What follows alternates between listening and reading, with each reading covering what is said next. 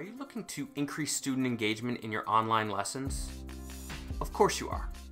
When schools were shut down, most of us were told that online teaching consisted of recording videos and uploading worksheets. The result was hours and hours planning each lesson, yet minimal student engagement. Oftentimes, students didn't even watch our videos or complete our lessons. In this video, I'll show you how you can use Google Slides to create online math lessons that are hands-on and collaborative, all with minimal prep time. First, I'll show you what a Google Slides math lesson looks like. Then, we'll look at how you can create your own interactive math lessons with Google Slides. Finally, I'll show you where to go to learn more or to download completed Google Slides lessons that you can use in your classroom tomorrow.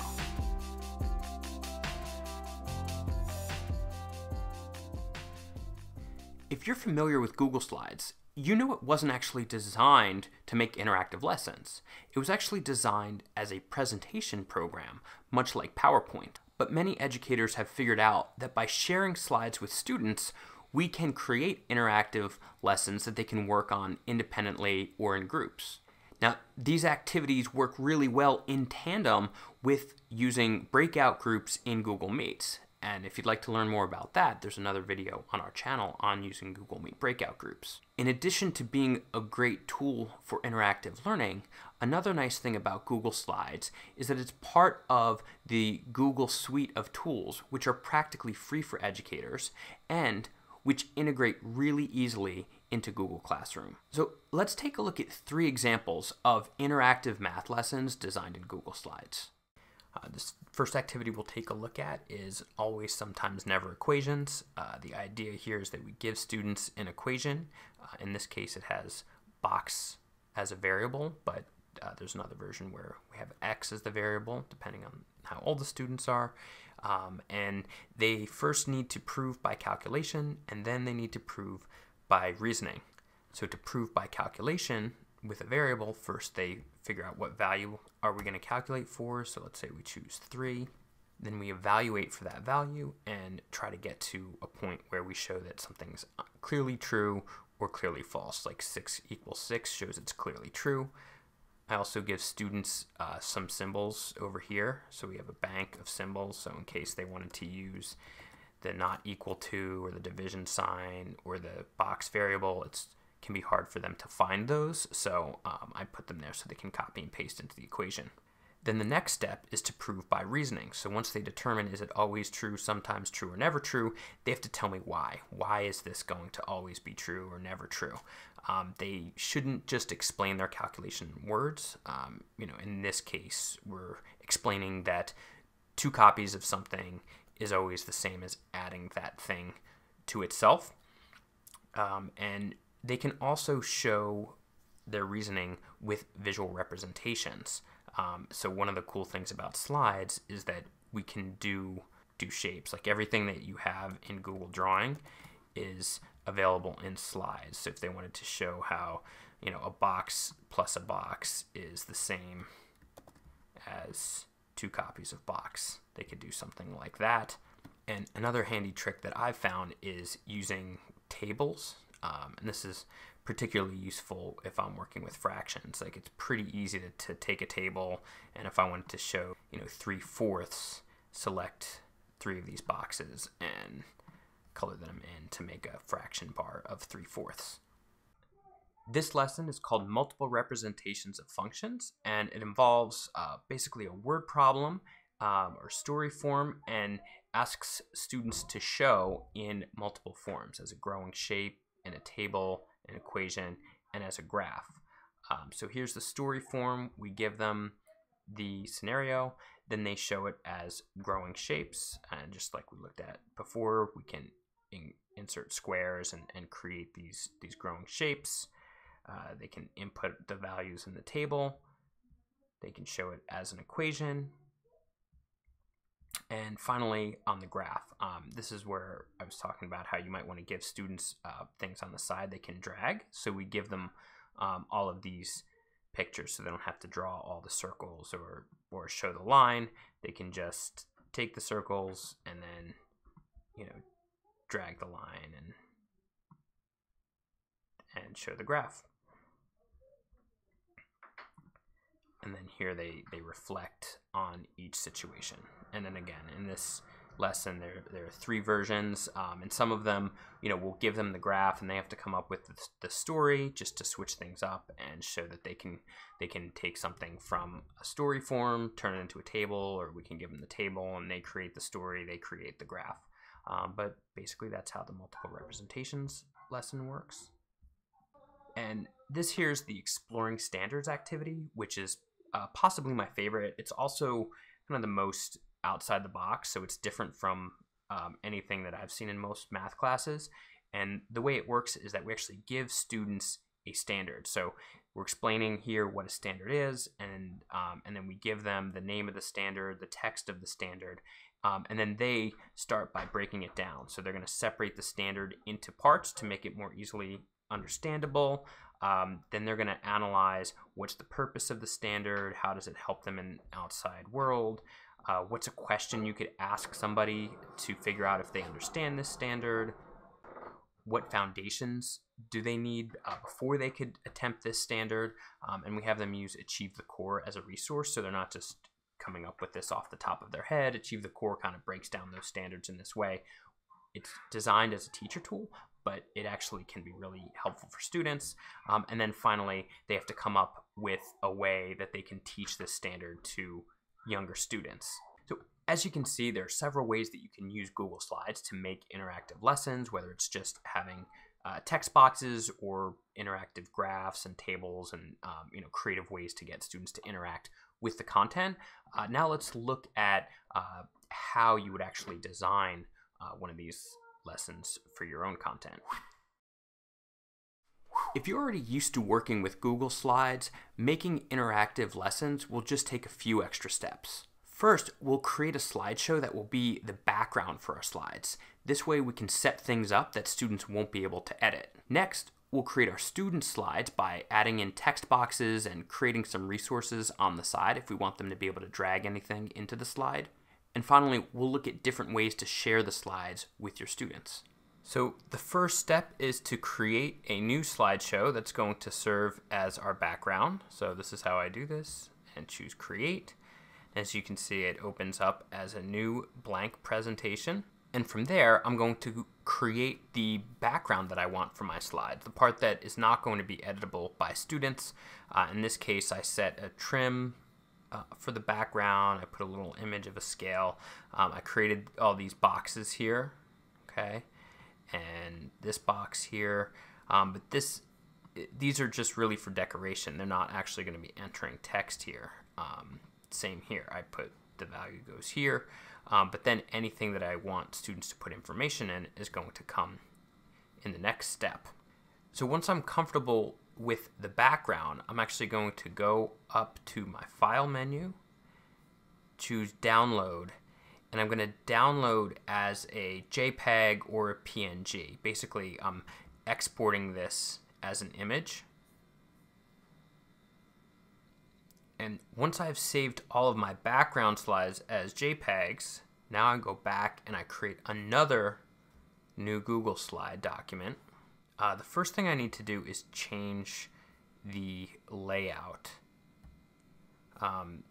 This comes up initially as 16 by 9.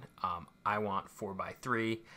If you wanted, you could even make it like a regular page of a document and make it 8 by 11. So really whatever shape you want, but it should match. As you can see, like if I were to go and add the background image now, first I'll get rid of these boxes. I come up here to change my background image, choose image, browse, and I'm going to choose that background that I just created. And as you can see, it stretches it out to fit the page, but if I want it to look like it did on the background slide, I'm going to go to this standard 4 by 3, which is what I had it set up. This is kind of like a standard presentation. And now I'm going to add in all of my text boxes. So here I'm going to put a text box and I'm going to enter my number sentence, I'm going to enter a text box here where they're going to choose the value. Copy that and put another one here. And then I'm going to insert a text box here where they enter their equation. I want the equation to be centered, so I'll set that up in the settings. And then I'm also going to give them a circle.